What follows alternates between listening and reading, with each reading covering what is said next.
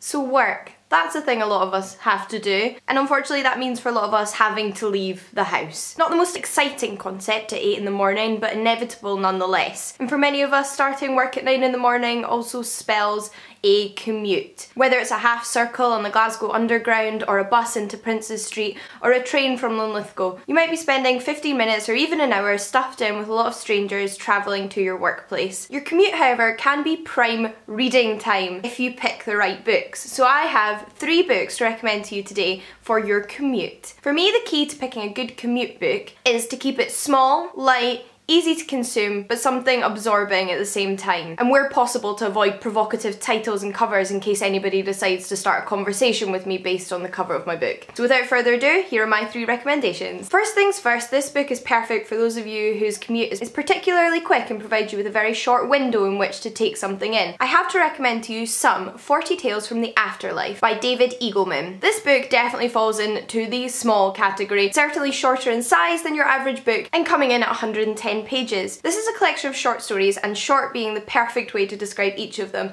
Most of them are only 2 or 3 pages in fact, and perfect for those journeys where you feel like you have to put your book back in your bag as soon as you've gotten it out. Each of the pieces of fiction in this collection introduce the reader to a new and intriguing concept of the afterlife, and will provide you with a little surprise every time you sit down on that bus in the morning. Next up, I have The Driver's Seat by Muriel Spark. Not only is Muriel Spark a classic Scottish author that we should have all read in our time, but quite a few of her books in fact seem to have been written with the commute in mind, as they all manage to do something pretty intriguing within very few pages. Not only that, but this book definitely provides a little bit of escapism, as the main character has been working in the same job for 16 years and finally decides to quit, rebrand herself entirely and go off on an adventure. But lastly, I have to recommend to you a book if even 100 pages is just too many, and that is Down the Rabbit Hole by Juan Pablo Villalobos. This novella comes in at a mere 70 pages, but despite that it's guaranteed to take you to a whole new world and potentially even make you miss your stop because you're so fascinated with the characters and events going on in this story. This book is told from the perspective of a child son of a Mexican drug lord, and given his upbringing, his understanding of the world is pretty wacky.